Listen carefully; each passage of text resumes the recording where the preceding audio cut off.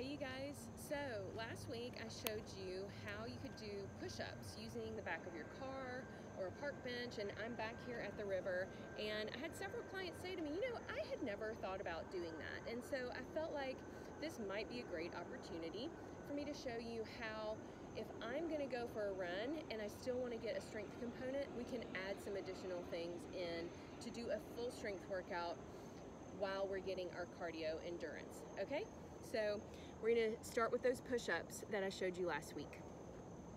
To make them more difficult, if you're used to doing push-ups on the floor, you're going to pull your elbows in nice and tight and touch your chest all the way to the bench or to whatever you're using as your elevated surface, and push back up.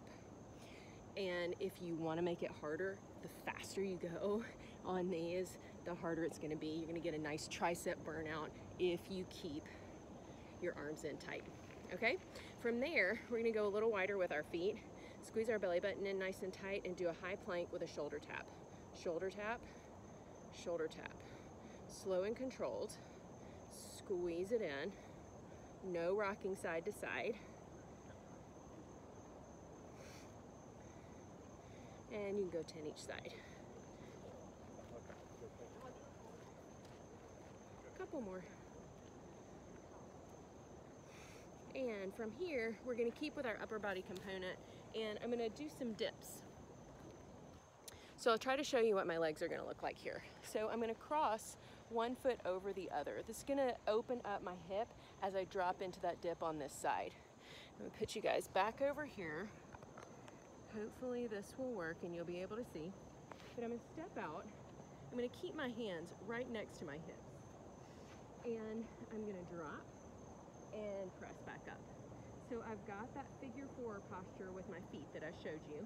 And I'll go 5 on one side. And again, if I'm feeling like this is easy because I'm used to something a little more difficult, maybe you go 10 on one side and you go for tempo. And then you switch to the other side and go to the other side with that figure 4 legs. And once you get done there, you might think, all right, so we've done all this extra upper body as we've gone for the run, so we've gotten some upper body, but what do we do for lower body? So you can do a step up and use your bench as your step up. Now this is pretty high, so you can see my knee is at greater than 90 degrees, which is fine, but you're gonna look for a surface that works for you, whether it's a single step or something that you feel like is gonna be more challenging. Here's the trick. I am going to push through my heel on the way up. All right, so I want my heel all the way up on the bench or whatever surface it is that I'm using. I'm going to step up and tap down. Control, right? Step up, tap down. I'll go 10 on one side, step and tap, and then I'll switch to the other side, foot all the way up, pushing through that heel, drive through, and tap it back down. The key is to use this leg to get you all the way back up and tap it back down. 10 each side.